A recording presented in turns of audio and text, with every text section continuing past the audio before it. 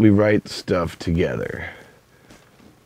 Like I always liken it to like a Paul or Dave song is like it's like a singer-songwriter and a guitar song when it gets brought to us. And then we together turn it into a Greensky song. Yeah. Okay, let's try this.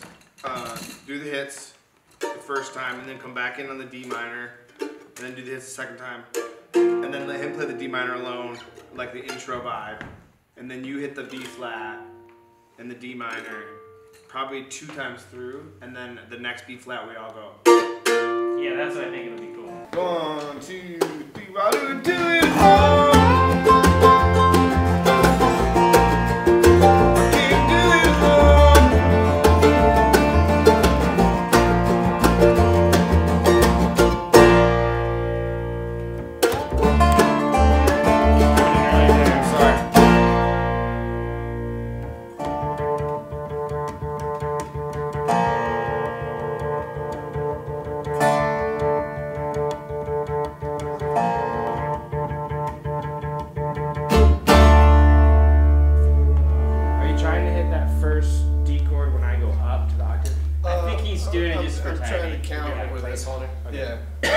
And I guess you could do that too while we're tracking. It wouldn't matter if we take that out. Eventually I think it should. That sounded cool though, right? But the only other thing is it doesn't complicate too much. I wonder, do we have to resolve that B flat before we do the hits? So if it's like, well, that's cool.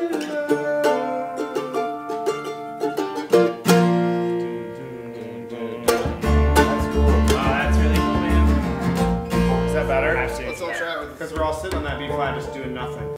We've got this new song that, like a baby, that was just born. We've never met this baby before. We love this baby, and we want to give the baby all that it needs to succeed. And some babies need some things, and other babies need other things. All of a sudden, it needs it feels right, but it needs something to fill in this crack, or needs this hook to bring it around. And we do a lot of that in arrangement and in texturing. You could go to low E one time and a high E another time, and so your part changes around mine in that. Like, be like an octave of harmonies.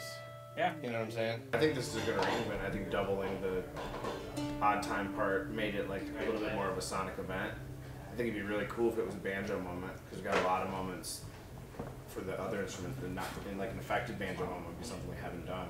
I wonder if we'll start doing it though, and then think that just 2 times too short. So the hook on the beginning is the one thing that we probably need to decide if we're gonna do 1 or 2. I kind of like the shorter one. Cool with whatever.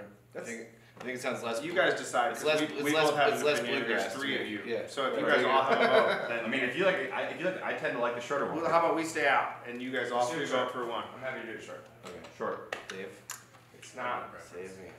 You have to. There's 3 of you. You don't anymore because they chose the same thing actually, so it doesn't matter what we choose. They like learned the songs literally right before we recorded them, like minutes before. They're sitting there in the studio just playing through them and coming up with the arrangement, and we're all throwing ideas at the arrangement, talking about, you know, is it a good enough ending? Does it need something different? Does it need a better bridge transition? Whatever it is. And then they just immediately go in and play it.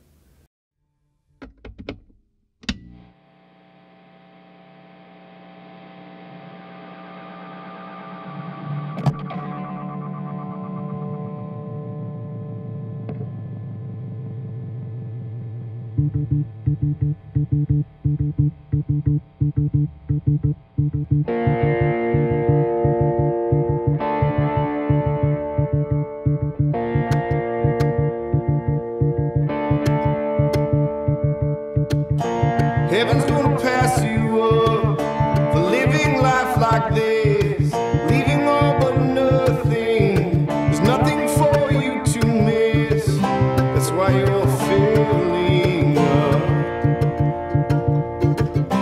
Doesn't feel good enough. You know, they don't like to monkey with stuff, which is pretty interesting, because I play in a lot of bands and play with a lot of folks that are like real or raw or greasy or whatever, and we all edit between takes easy, you know, like half of one take and half of another. Even on tape we band punch and stuff, and these guys, it's like they don't want to monkey with stuff, so like it's either this whole track worked or it didn't. Where with other bands, you know, you easily grab a chorus or go from the bridge on in one take to another. So They just don't like to mess with that point. Even singing, like they would rather just sing the whole take and try to really monkey around, which is cool. Just pushed off the name of the past. Why do we do it alone? Why do we do it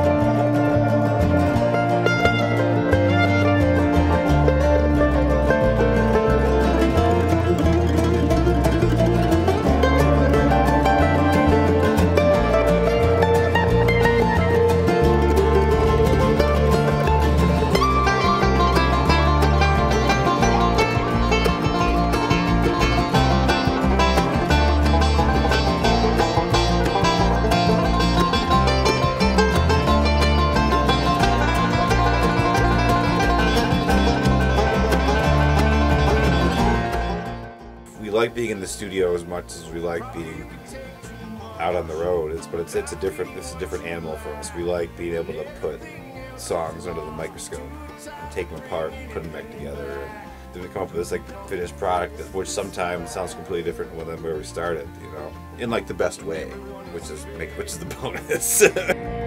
Why do we do it alone? I can't do it alone. Why do we do it alone? I can't do it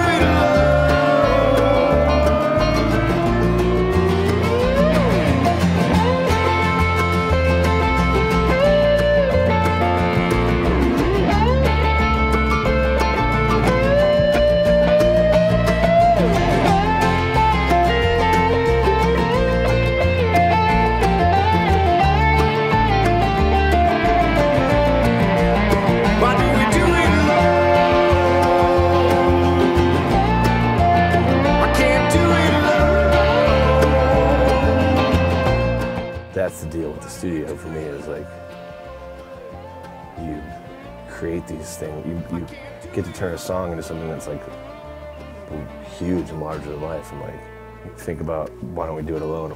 Think about like him just playing that on a guitar, right? Cool song. But like step into the wizard box over there and turn it into something huge. And that's what's cool to me.